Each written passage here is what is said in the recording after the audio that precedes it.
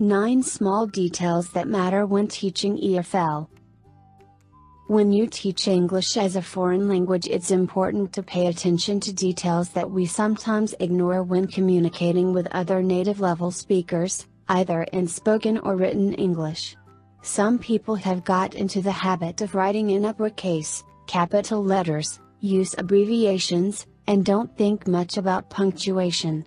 We also tend not to be too critical of people's spoken English as long as we get the point across. "There's a lot of cars on the road today" is grammatically incorrect, for example.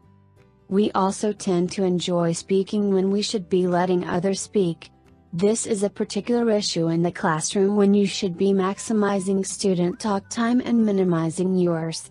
Here are some thoughts about many things that you can do in the classroom that teachers sometimes forget about, and the reasons why they're important.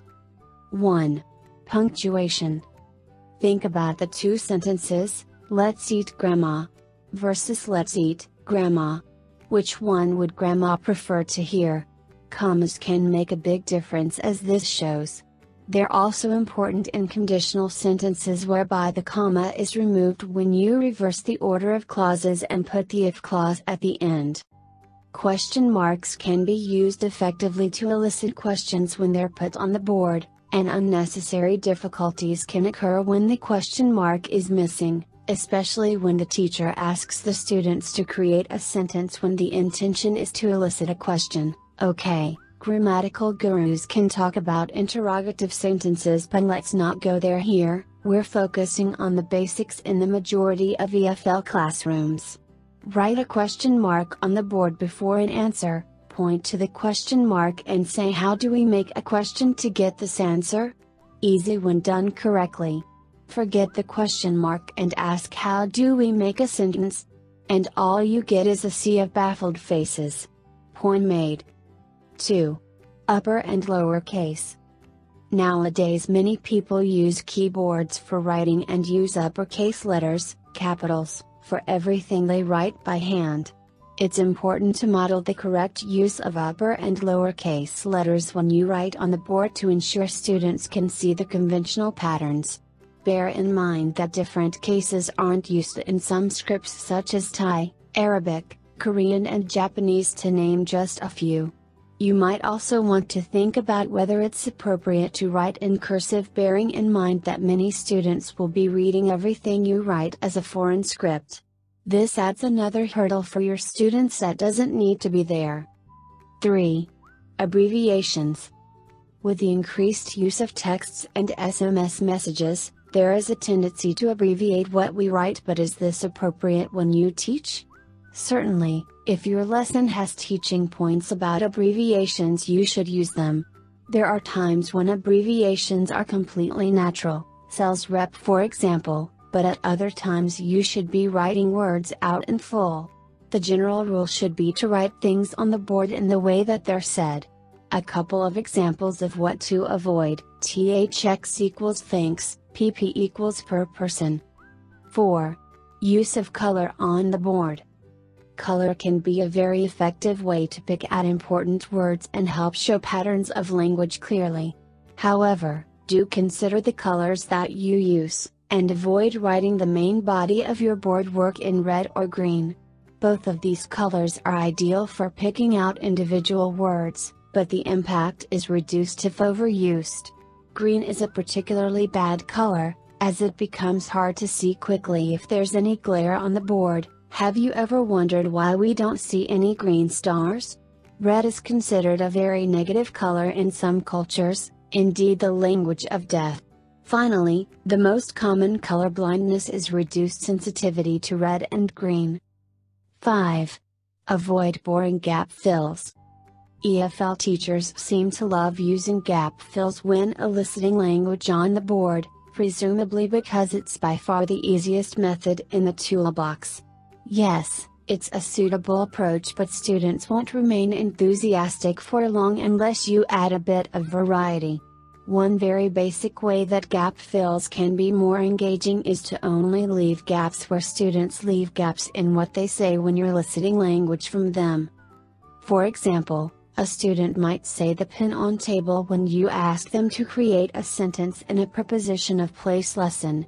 When written on the board, this clearly shows their lack of accuracy visually, and you can draw attention to the teaching points. If you simply started by writing, the pen is underscore the table to elicit on, there would be all sorts of language points the student didn't get a chance to focus on. This is a simple example, but the same approach works well with any lesson. 6. Avoid changing what students say. We are always told to be encouraging with our students, and part of this should be for them to get comfortable making mistakes when speaking so that fluency develops alongside accuracy.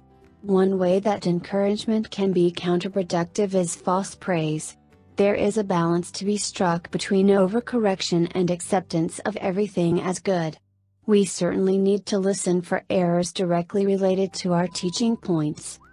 If a student says, "I go to a concert yesterday night" during a past simple lesson, we should avoid simply saying back, "We say we went to a concert last night."